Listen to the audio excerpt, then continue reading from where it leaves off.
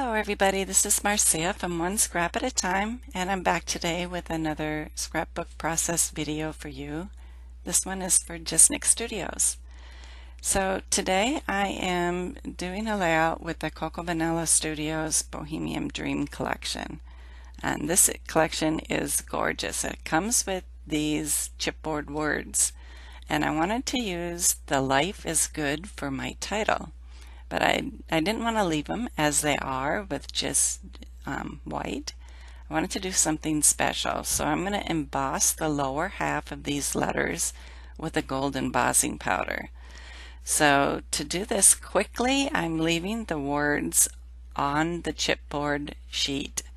And I'm just going to protect the areas that I don't want the gold embossing powder on with my washi tape. So the top half will stay white, and then the bottom half will be the gold embossing powder. So I am going to be stamping here with a Versamark ink pad and making sure that I get all of the words covered nicely with my Versamark ink, and then I'll pour over the gold embossing powder. So I'll tap off the excess, and then I'm going to peel off the washi tape. Once the washi tape is all peeled off, I'll be able to take my heat iron and go over this and dry the embossing powder. Heat the embossing powder up actually so that it adheres to the ink. And you can kind of see the embossing powder melting and clinging to the ink here. It just turned out gorgeous. I'm so happy with the way that it turned out. So before I start adhering anything down, I wanted to get some splatters of ink on my background. So I'm using a navy color shine.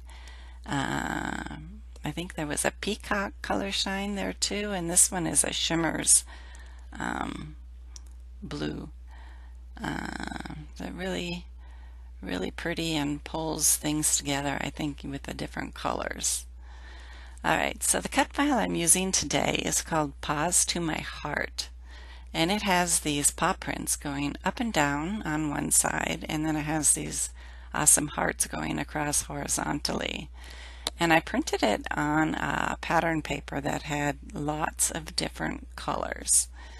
I just think that the cut file turned out beautifully with this pattern paper, and I put it on, it's also another sheet of pattern paper underneath, but it's kind of a wood grain, so it really stands out beautifully. So I put some foam tape and some excess chipboard on the back of my photo, and I'm going to adhere this title directly to my photo so that it overhangs. So the gold will be right there on the edge where you see where it overhangs. I originally thought that maybe I would scrap this in a black and white because I'm wearing a purple jacket. And a lot of times the purple doesn't go with a lot of the collections. The color just doesn't work out. But with this collection, it works out beautifully. So I'm going to do some background stamping here.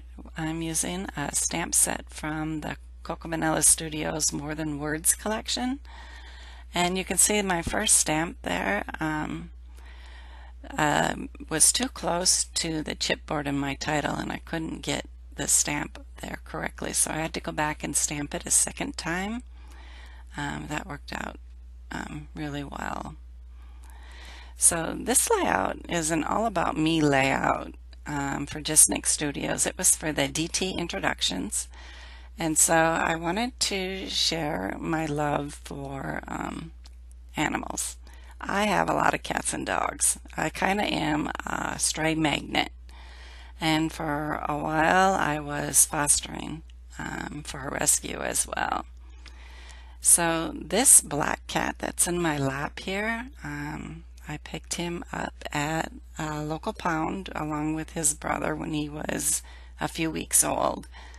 and he immediately got very, very sick. He had a severe respiratory infection and almost died. We ended up having to feed him with an eyedropper pretty much around the clock and pace the floors with him just like you would a baby.